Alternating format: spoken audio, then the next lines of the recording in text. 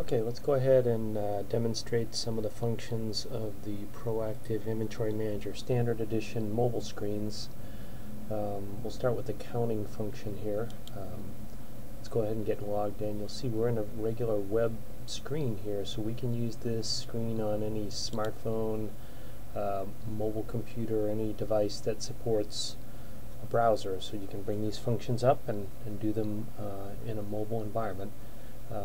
Let's go ahead here to the count screen. Now what we're going to see here is we've got like a site that you can select and then a location within that site.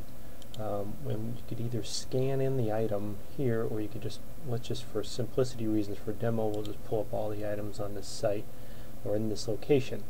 You can see here now it brings up a small grid of those items at that location.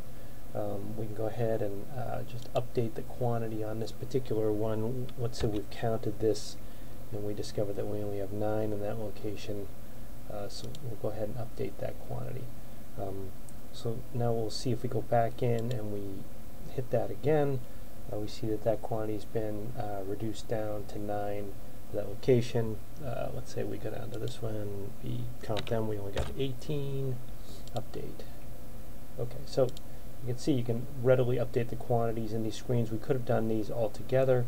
You can see where you can do the serialized type items as well, so they appear in the counting screen. We could also then, if we wanted to, go ahead and move items from one location to another using this screen, and we'll show you that in the next video. Thanks, bye-bye. Thanks, bye-bye.